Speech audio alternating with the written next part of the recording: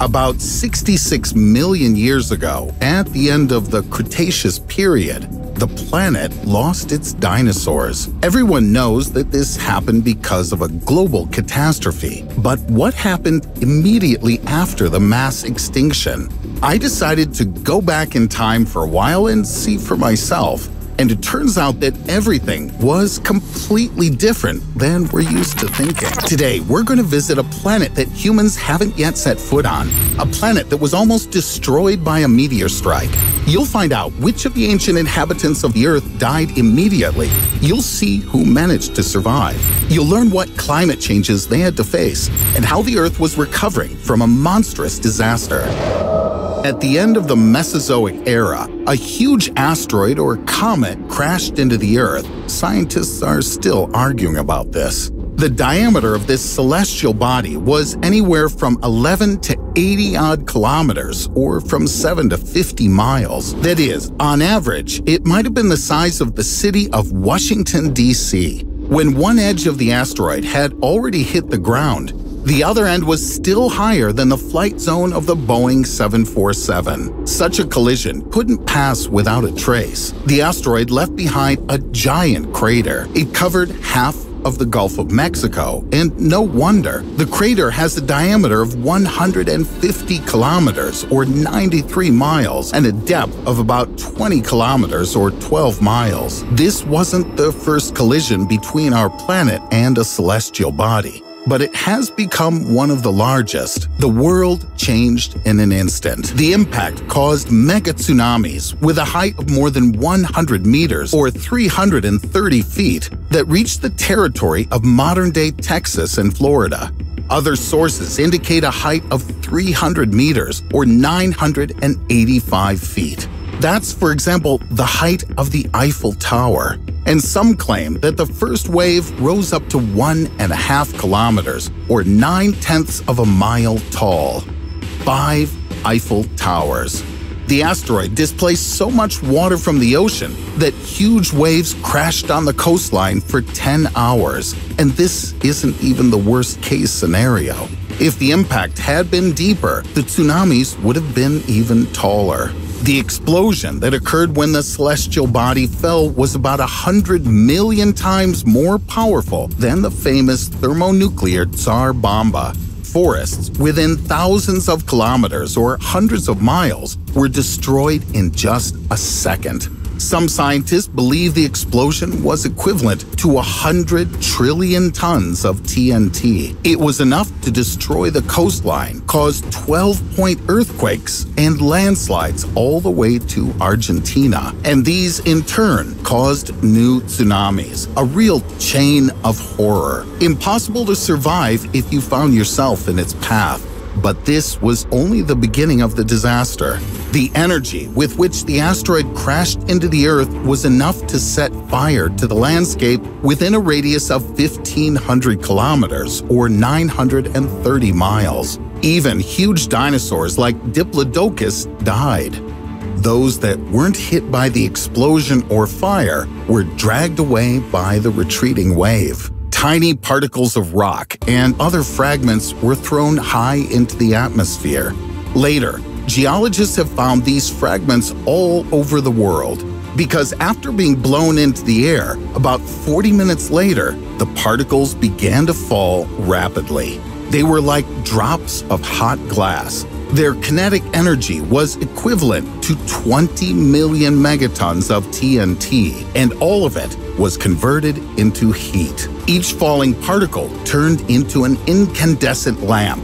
Together, they quickly warmed up the atmosphere, and the Earth became a real hell. The vast majority of dinosaurs and many other terrestrial organisms were in the affected area. After avoiding a tsunami or earthquake, they likely died after a few hours from intense heat. The planet, previously covered with forests, almost instantly caught fire. About 75% of living things were destroyed, including any mammal weighing more than 25 kilograms or 55 pounds.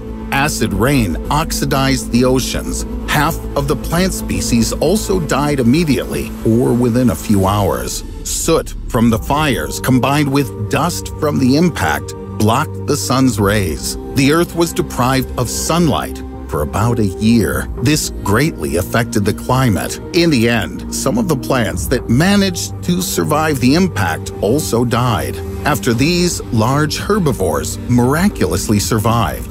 Then carnivores. Water ecosystems were also destroyed, but not completely. For example, turtles and the ancestors of crocodiles managed to survive. Some researchers call the environment of that time lunar, desolate, and barren as it was. It was almost impossible to survive in such conditions, yet life on our planet didn't stop. As I said, all of the big animals died. Those who remained began to repopulate the land. The foraminifera were the first to recover. These are single-celled organisms that appear in the crater a few years after the impact. Then the ferns awoke. In just a millennium, they were able to expand and occupy almost all of the space that was left. But large mammals faced different conditions. There wasn't enough food. Therefore, only small animals weighing no more than 600 grams, or 1 3/10 of a pound, roamed among the ferns. There were just a few flowering plants and nutritious seeds in the world. But after 100,000 years, mammals returned to the size of a raccoon. The ferns were replaced by palm forests. There was more food. The world was gradually returning to normal. 200,000 years later, the so-called palm period was replaced by the period of pecan pie. Of course, no pies were prepared then, but there were nut-like plants. This means that there was much more nutritious food. Mammals took advantage of this. The diversity of species increased by about 3 times. The largest individuals reached 25 kilograms or 55 pounds. This is the weight of a fairly large beaver or gazelle. It seems that mammals evolved along with plants. Finally, about 700,000 years later, there were beans. And this is much more important than it seems at first glance. Beans worked as protein bars for ancient mammals. They further increased the size of the animals and at the same time, the diversity of species. At this stage, the future rulers of the planet weighed more than 50 kilograms or 110 pounds. This is about the weight of a large modern cheetah. The ancient mammals were 100 times heavier than their ancestors who lived among the ferns, and less than 1 million years had passed. Yes, for a human or any other creature, that's a very long time, but for evolution, it's nothing. The oceans recovered much more slowly. Scientists estimate that it took them about 3 million years. Only then did the flow of organic material return to normal. New species took over the vacant ecological niches. Paleontologists consider birds to be one of the few surviving dinosaurs. Their non-avian relatives died out, but a small portion of lizards still adapted. Most likely, their ability to dive, swim, or seek shelter in water and swamps helped them. Many bird species can build nests on the ground. All of this helped their ancestors cope with the horror that was happening around them. As a result, life on Earth returned to normal. Over time, evolution led to the appearance of humans. This wouldn't have happened without the asteroid hitting the Earth. We can say it was a trigger for human evolution. But what would happen if such a disaster struck again? Well, you already have a rough idea. Surely most of humanity wouldn't survive a new attack from space, but our planet would certainly recover. Life goes on. Despite the fact that we're talking about events that occurred tens of millions of years ago, today scientists know quite a lot about them. This was made possible by fossils, as well as various samples of earth and stones. For example, from the bones of ancient mammals and lizards, scientists have learned when the age of dinosaurs ended. It took a long time to figure this out.